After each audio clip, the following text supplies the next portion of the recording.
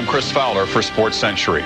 Wilt Chamberlain's size, strength, and athleticism were unimaginable. He made large men appear small. And when he played, it seemed all too easy, almost unfair. His numbers were too big for comfort. He didn't just break records, he destroyed them. Basketball was Wilt Chamberlain's sandbox.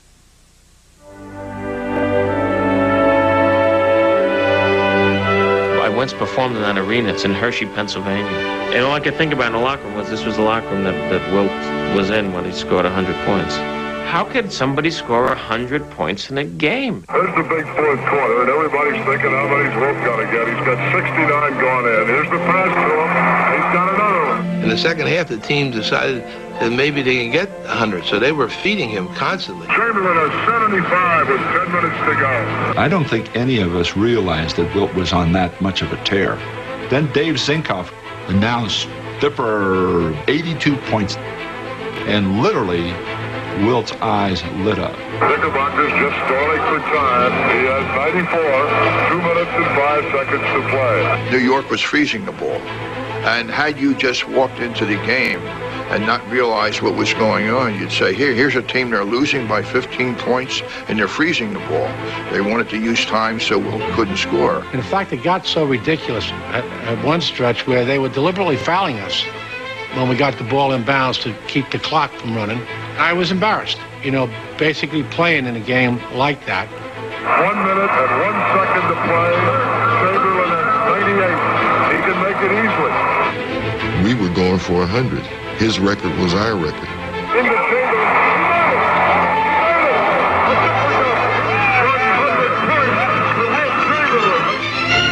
There must have been 46 or 47 seconds remaining in the game. People just ran out of the stands just to touch Wilt, just to be there. Before 4,000 mesmerized fans on March 2nd, 1962, Wilt Chamberlain played in the clouds. Draining 36 field goals and collecting 28 points from the line, the 7'1" center lifted his game beyond reach of any NBA player in history. He was so dominant and so impossible to stop.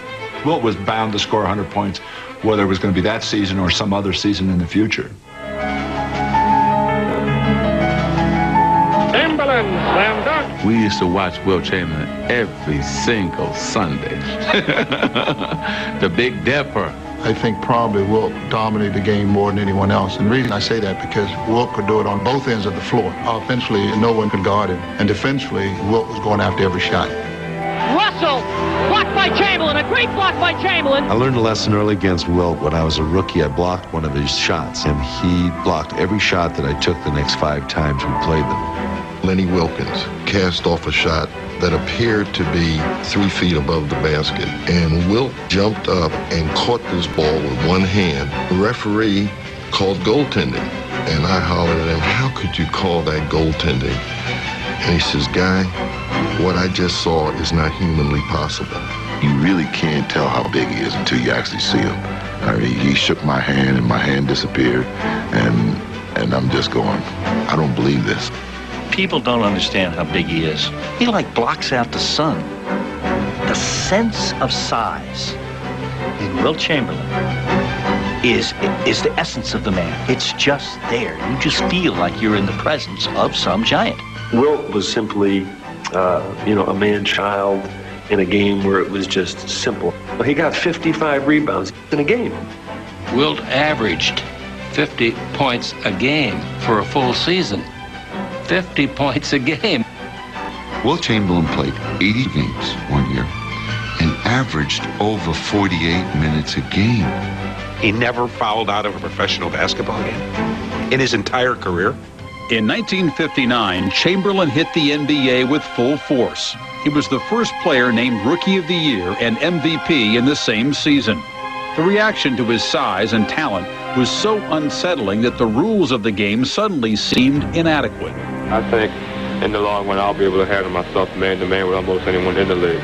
He was the only guy that could change the landscape in basketball, change the rules.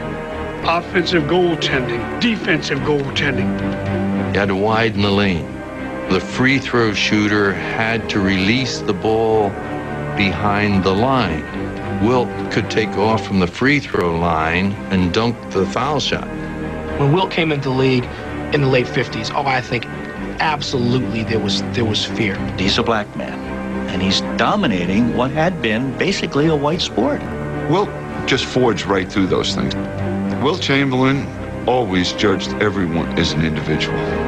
I was extremely impressed with his demeanor. He never got flustered. He never got mad. Wilt was a nice guy, sometimes to his detriment on the court. He was too nice a man. I can't tell you how many times I watched him go up for a dunk, and someone would put their hand within the cylinder trying to block his shot, and Wilt would let up because he knew he could break the man's arm. Chamberlain won 7 straight scoring titles, 11 rebounding crowns, and 2 championship rings. Yet, for most of his 14 seasons, he played in a shadow of perfection cast by the press. He's had a lot of terrible things said about him because he didn't win more. Wilt Chamberlain will forever be defined were his failures, not his victories. It's his own fault. He had opportunities to change it, and he could never do it. Chamberlain was concerned about Chamberlain. He was in love with his stats. I think showing his peers that he could score 50 a game, that he could get 24 rebounds, that he could get 8 assists. I think that was enough for Wilt to say, look, they're the numbers. He was so great that no matter what he did, people never accepted it as being enough. If you look at his records and the records that he set, I always thought it was like watching him in slow motion. I thought he could have even done more. If you win, everybody says, well, look at him, he's that big. If you lose, it's, how could he lose a guy that size? I think it's confused him. He would have been better in an individual sport. He'd have been much better just competing for himself. Are you blowing your summer waiting for the fun to start? Then Networks.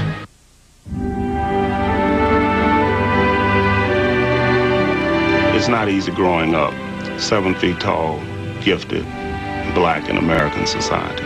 Wilt Chamberlain was just Wilt to stilt. You know, I mean, they never saw the total human being. Born in Philadelphia on August 21st, 1936, Wilton Norman Chamberlain suffered the emotional inequities generated by his rapid growth.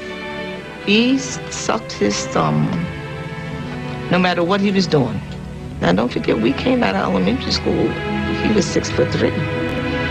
He was still sucking that thumb. He not only was tall and thought of as unusual, he stuttered. It was always slouching over because he was not very proud. It was a terrible, terrible thing to be tall because people would pick at you. The family called him Dip because he had to dip through the door when he went in. People had never seen anyone as tall as Wilt. Some looked at him in amazement. Some were befuddled, being 6'10", 6'11", at 13 years old, 14 years old. It really created a real barrier for him. One of 9 children, Wilt found solace and guidance within the nurturing atmosphere of his home.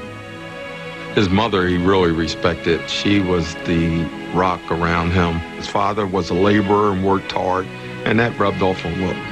It was a great family atmosphere, and Wilt was not treated any different than anybody else in the family. He was tall, but you could still take out the trash. He still had to do his chores.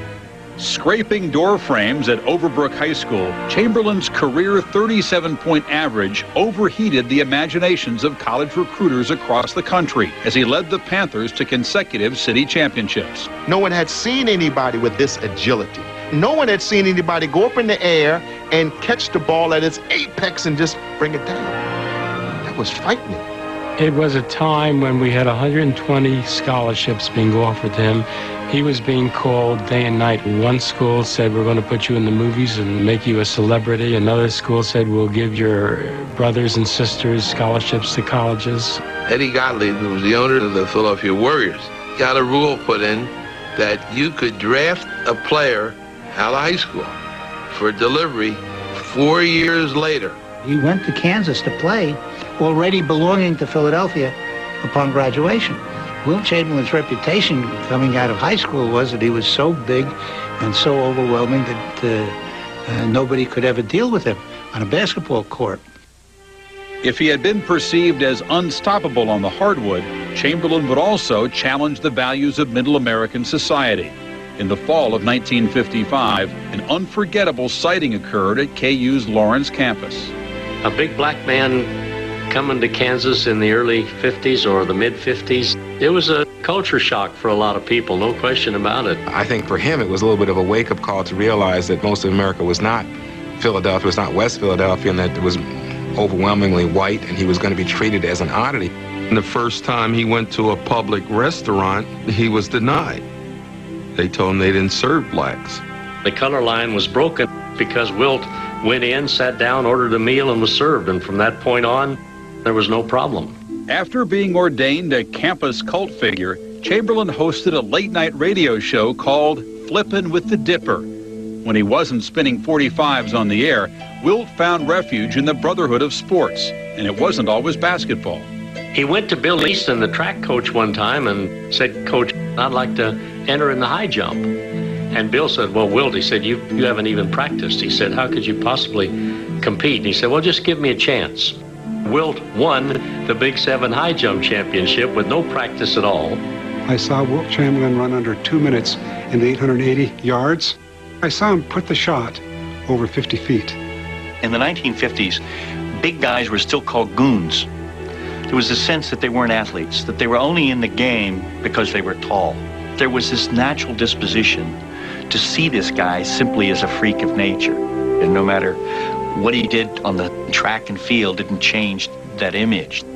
However he may have been perceived, Chamberlain's impact on college basketball proved deep and permanent. When he came to Kansas, the rumor got out and scared the daylights out of everybody in the country. They said he could stand at the free throw line and just leap and stuff, which under the old rules would have been legal. We would play a team like Oklahoma State, and they might pass the ball 40, 45 times before they'd attempt a shot, realizing that anytime you ran with the team that Wilt was on, that you're probably going to get blown out pretty good. In his first varsity season, Wilt averaged 30 points and 19 rebounds, leading Kansas into the 1957 NCAA final. Anchored by the big center, who KU's former coach Fog Allen once whimsically remarked could win the national title with 2 cheerleaders and 2 Phi Beta Kappas, the Jayhawks were 7-point favorites over top-ranked North Carolina. Kansas had a forward named Maurice King, who was a very good shooter. Well, of course, North Carolina surrounded Wilt, surrounded him all the time, which left King open, and King could not make a basket. Simply couldn't get the ball down. Despite Chamberlain's 23 points and 14 rebounds, the Jayhawks trailed 54-53 in the closing seconds of the most famous triple overtime game in college history. They're going to pass into Ronnie Lineski, who's going to try to lob the ball high and get it into Wilt, who can score. But it was intercepted by North Carolina, and the ball game ended, and the Jayhawks come up 1 point short, 3 overtimes. Chamberlain carried the loss as though it were his alone.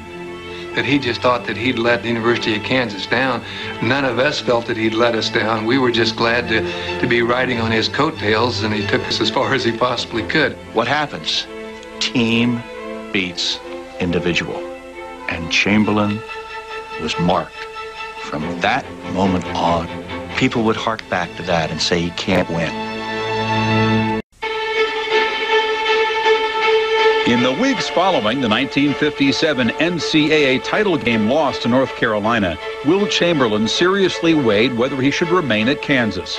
He decided to stay, and despite an injury in December, averaged over 30 points and 17 rebounds as a junior for the 18-5 Jayhawks. But after the team failed to make the NCAA tournament, he confided to a friend that he might leave. He said, "Sonny, if I stay in college, they're going to put 3 and 4 people around me, and I'm not going to be able to expand my game." Chamberlain decided to leave, but with the NBA closed to him until his Kansas class graduated, he signed a 1-year contract with Abe Saperstein's Harlem Globetrotters for $60,000, twice what any NBA basketball player was making at the time. He learned some things, how to relax and have some fun with the game that I don't think he experienced before. He wanted Wilt more than 1 year. He wanted to go play basketball. A clown he wasn't. After joining the Philadelphia Warriors upon his NBA eligibility in 1959, Chamberlain immediately asserted his dominance, averaging 38 points and 27 rebounds. As a rookie, he had climbed to the top of the league, where only one other center stood. He could not be guarded, he could not be defended, he could not be thwarted. He was the greatest physical specimen that anybody has ever seen on a basketball court, and one guy had his number. One guy was David to his Goliath. One guy, Bill Russell. Probably the greatest matchup in the history of basketball. It really took on biblical proportions in a way. It was like good against evil, offense against defense. Everybody thought Bill is the nice guy, and here comes this big giant from Philadelphia, and he's the bad guy. He was the monster. He was this behemoth. He was not Jack the Giant Killer. He was the giant that we all wanted to kill. This guy was 5 or 6 inches bigger than Russell, was 70 pounds, heavier than Russell, was very skillful at what he did. The first time we played Wilt destroyed Bill Russell. Put enough fear in Bill Russell's heart that Russell was going to do anything to beat Wilt. The only difference between the two of them was the fire in the belly. If he had 1/3 of Russ's intensity, God, he would have been even more awesome than he was. Anything more awesome was almost inconceivable. Never averaging below 33 points and 22 rebounds a season between 1960 and 1966, Chamberlain reached his offensive zenith by scoring 50 points a game in 1962. But in those 7 years, Chamberlain fell to Russell in 5 playoffs. When the Celtics would come to town, a lot of people don't realize that Wilt would invite Russell to his house for dinner. And then they'd go to the arena and Russell would try to tear his head off. Russell was a master of psychology. He knew exactly what he was doing all the time, and he used that. Russell would let Wilt score. Wilt's teammates would stand there and watch Wilt score. They'd never be involved. And then he'd shut Wilt down, and now this time the other guys are cold. I've seen Wilt get down on the floor and beat his hands on the floor, hands and knees. He was so frustrated. I guess, to be very honest with you, Boston probably had a better team than we did. There's always talk of Wilt versus Russell and Russell beat Wilt, etc. That's not true. Russell didn't beat Wilt. Boston beat Philly. In 1962, the Warriors moved to San Francisco, where for the next 2.5 seasons, Chamberlain stayed atop the scoring and rebounding charts.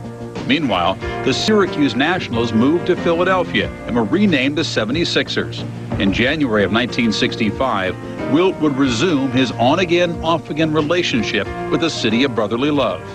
When the trade was made to bring him back to Philadelphia from San Francisco, the media just went crazy. He was like, for a couple of weeks, it was the #1 front page story in the city. So are you happy or sad about it? Mixed emotions. Actually, I'll be like Tony Bennett, leaving my heart here in San Francisco because I fell in love with the city. In 1966, the 76ers head coach, Alex Hannum, convinced the 30-year-old Chamberlain that in order to win an NBA title, he would have to rebuild his game from the ground up. Never in the history of sport has a player of Wilt's magnitude been asked to change what he has done so well for so many years for the betterment of the team. Wilt just looked around and saw the talent on that team and realized that these players would perform better the more they were involved in the play rather than Wilt doing everything. He was assisting more, he was rebounding more, he was playing better defense, the whole bit. He beats Russell fair and square one time when it mattered in 1967 when he had his finest year, the most balanced year a man could have, 24 points a game, 24 rebounds a game, and 8 assists a game for a team that wins 68 games. They blow out the Celtics in 5 games. Oh, the Celtics on the brink of defeat for the first time since 1956. Gamely trying, but they did not have it here in the second half. We go in the locker room, and there's champagne's out, and everybody's so excited. Chamberlain didn't want any champagne. He said, we have one more step to go. And then the champagne was put down, and we understood that we'll drink it, in another 10 days. We felt that beating Boston was tantamount to winning the championship. Of course, we had to beat San Francisco first to get the world's title. Which the 76ers did in 6 games. Although Wilt's revamped game brought Philadelphia its first NBA title, the future, which might have held a dynasty, would be flawed by the great center's bête noire, the foul shot.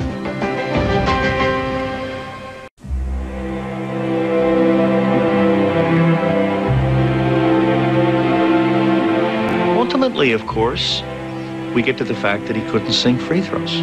He loved to say that he could sink shots from outside as well as Jerry West or Gail Goodrich or somebody he was playing, which was perfect nonsense. But that was important for him because, you see, that wasn't a function of size.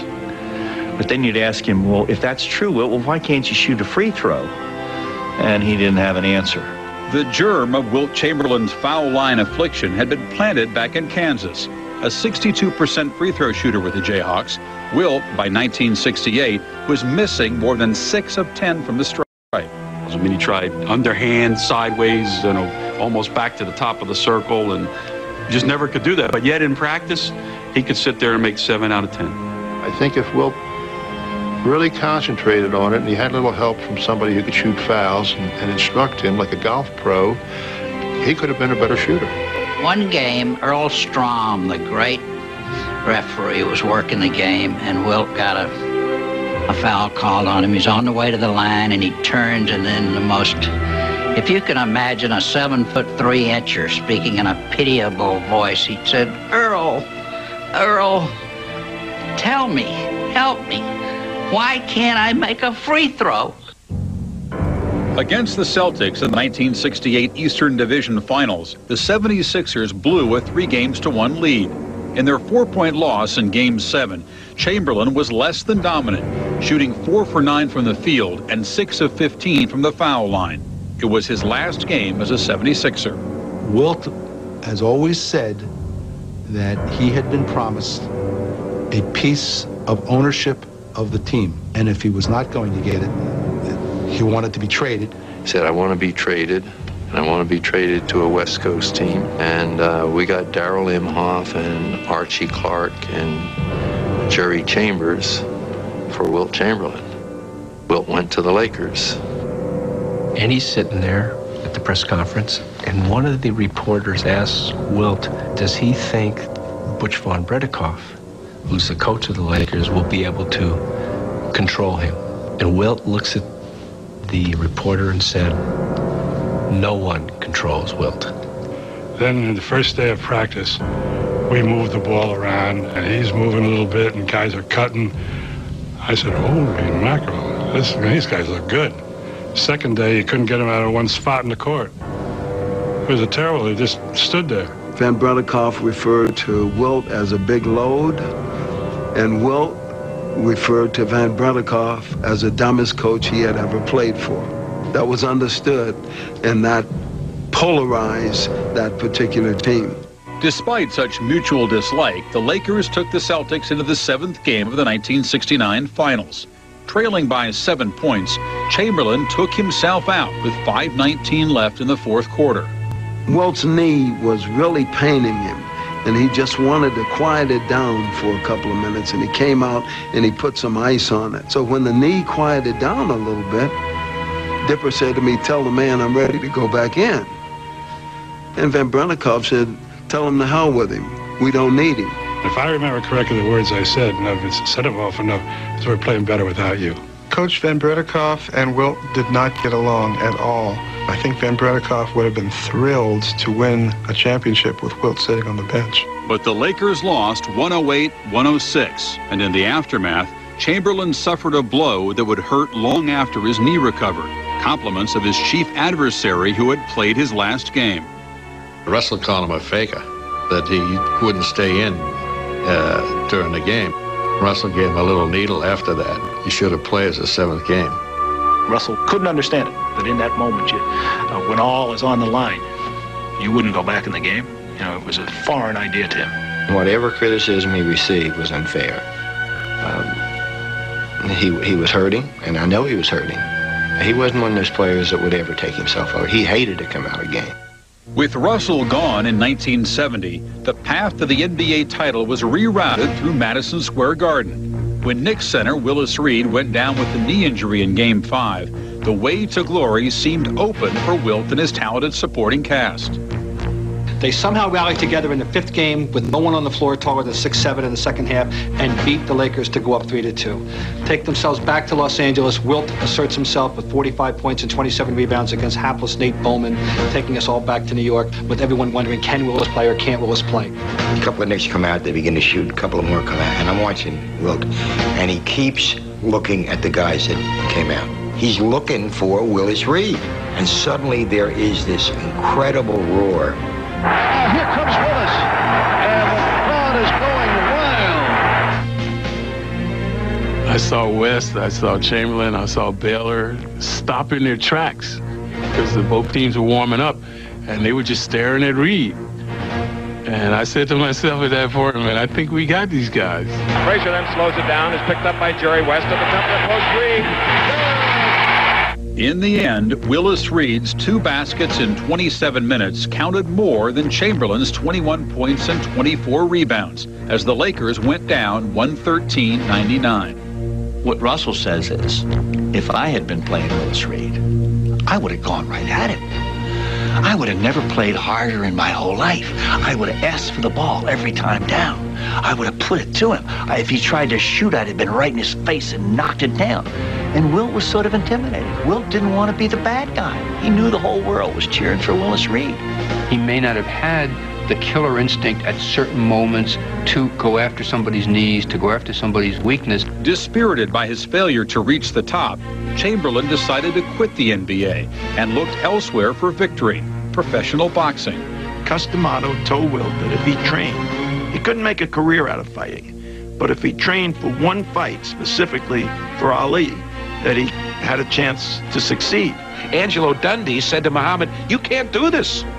And Muhammad says, "Why not? He can't fight." And Angelo stood up on a chair, little guy, and made himself 7'1" and 1/16 of an inch and said, "Try to hit me." We called this massive press conference at the Astrodome. Prediction? No. One prediction. Timber!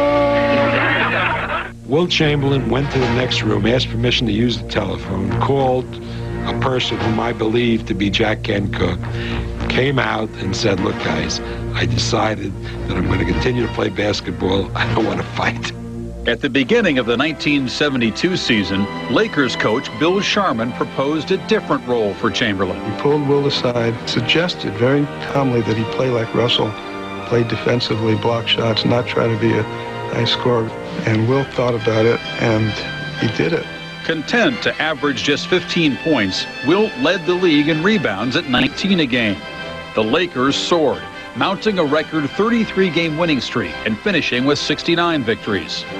Beating the Knicks in 5 games, they won their first NBA title since moving to Los Angeles in 1960. He's met every challenge. He's crossed every bridge. The Los Angeles Lakers are the world champions of basketball.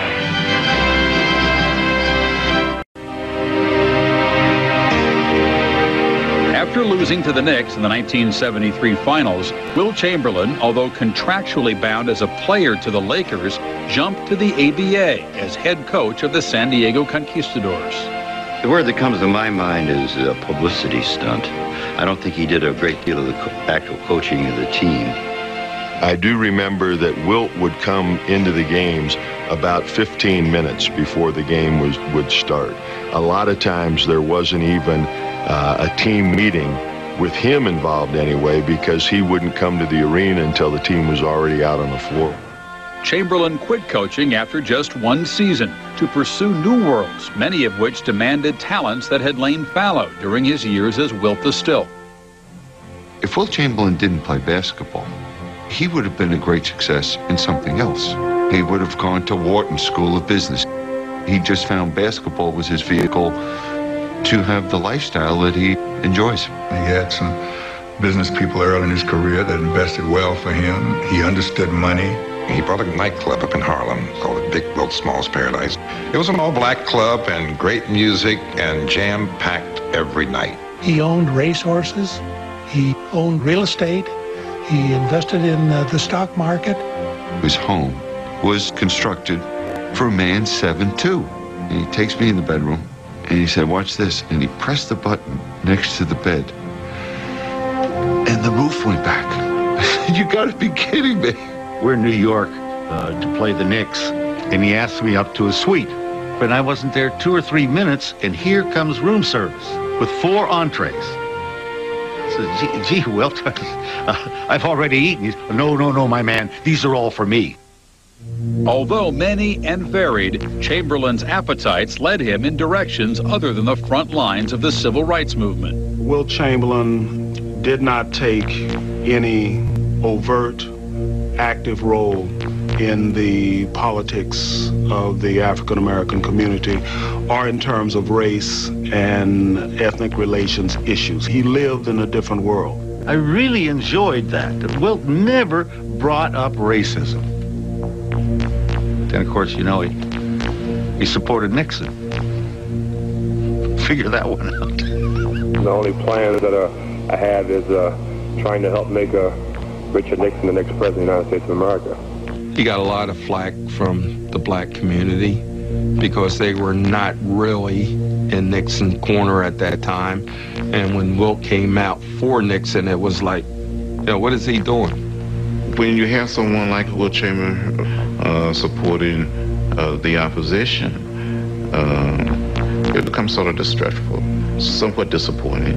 In order for, I believe, the black man to get the most out of his vote, that he should, try to infiltrate the Republican Party as much as possible. He felt that his impact would be to let you know that blacks are just as smart and intelligent as anybody else. He was one of the most phenomenal athletes that this nation is ever likely, or any nation is ever likely to see.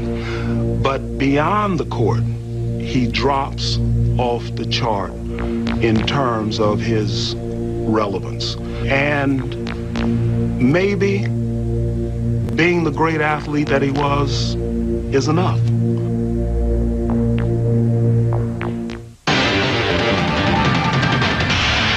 Hey guys, listen up. You want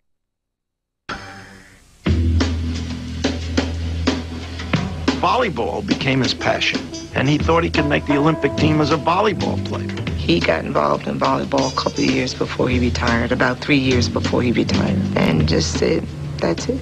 I think I can build volleyball, and he became the international volleyball president, got beach volleyball off the ground.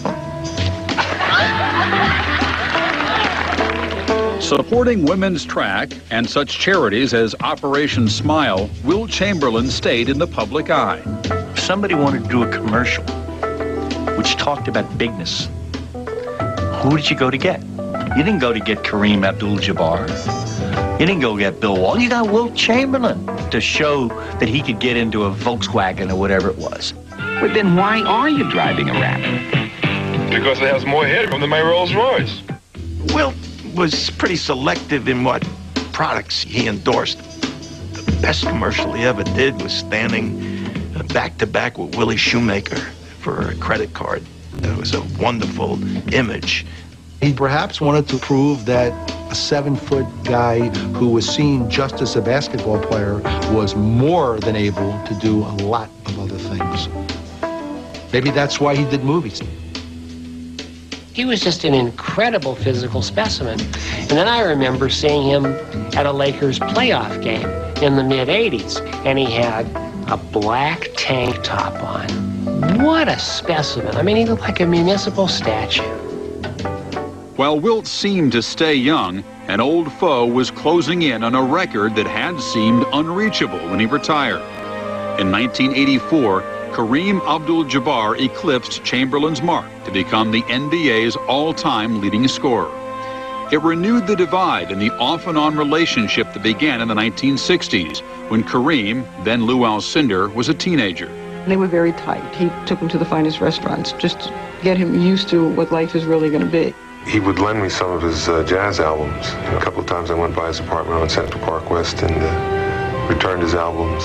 I've known Kareem since 1965. Lou always had really admired Wilt, and Wilt gave Lou a hard time because he was the heir to the throne. When you're an athlete and you're finished, and then you begin to recede in time in other people's minds, not yours. And so the headlines in the papers no longer say Wilt. Now they say Jabbar. History hasn't been that kind to Wilt, even though he set all sorts of records that took Kareem forever to break. Wilt resented that as well. He didn't think Kareem was the all-around player, and he let people know. What did he do that was better than you? In the facets of the game, did he score better than I did? Did he rebound better than I did? Did he pass better than I did? Did he run better than I did? Did he, it's hard for me to figure out. If Chamberlain's scoring record was overtaken by Abdul-Jabbar, Wilt went one better. In his 1991 book, A View from Above, the lifelong bachelor claims statistical superiority in another activity. I said, there is no way in hell you could have slept with 20,000 women. I said, because there were too many nights that I saw you going back to your room with only a bag of McDonald's. Anybody who thinks that numbers don't mean anything to Wilt Chamberlain, all they had to do was to read that book. Somehow, I think that he felt that validated him. He got a call from a woman who clearly wanted to come up and see him. He said, well, I got a meeting going on here right now. I can't make it, and, besides, I've had you. If you got a girlfriend, we'll talk about it. Did Wilt know a lot of women? Of course he did. Bachelor, living in L.A., being a star. The publisher said, we need to do something to really have this book jump out.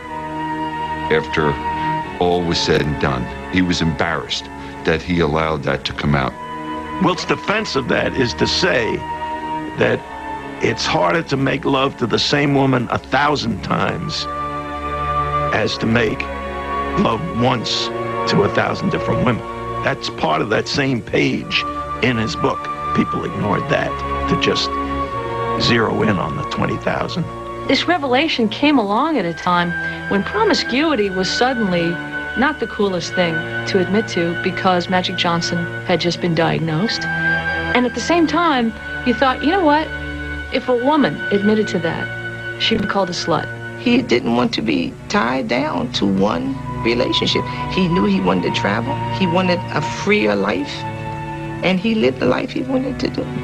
My theory is that there are 4 really important numbers in Wilt Chamberlain's life. 0 for the number of times he fouled out, 50 for the number of points he averaged during one full season, 100 for the number of points he scored in one single game, and 20,000 for the number that will never be forgotten.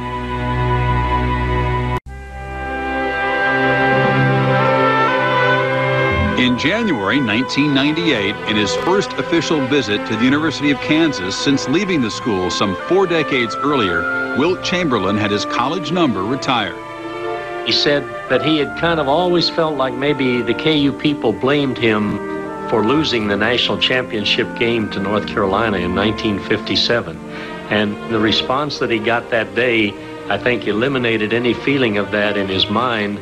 I've learned over the years that you must learn to take the bitter with the sweet, and how sweet this is. And I'm now very much a part of it by being there and very proud of it. Rod Chalk, Jayhawk.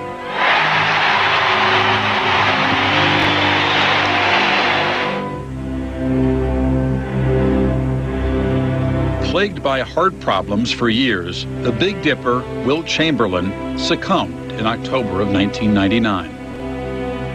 I know when I saw him Saturday, I knew that he would not live much longer. He looked that bad. That Tuesday, I got the call 1 o'clock. And it's with great sadness that we announce the death of Wilt Chamberlain. Mr. Chamberlain was 63 years old.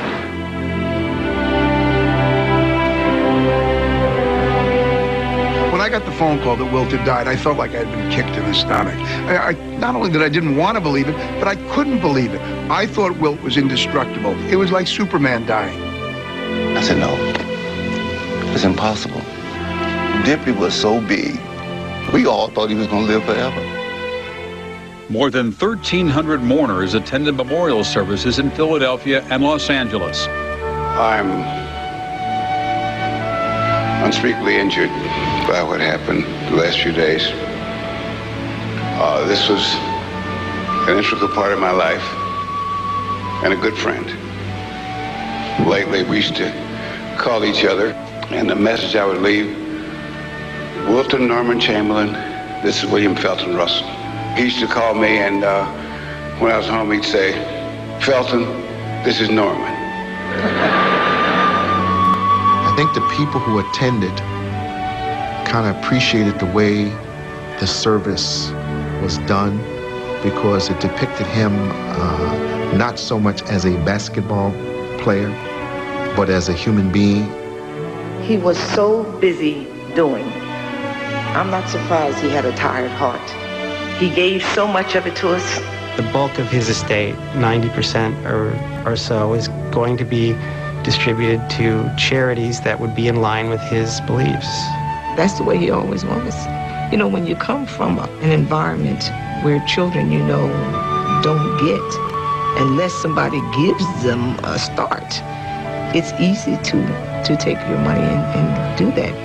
He always resented being regarded as a freak, one-dimensional. Whether that one dimension is height, black, basketball scorer, celebrity. There's a side that bothers me that people don't know. The gentle man off the court, the caring man. I would never have wanted to be Wilt Chamberlain. There was no place to hide.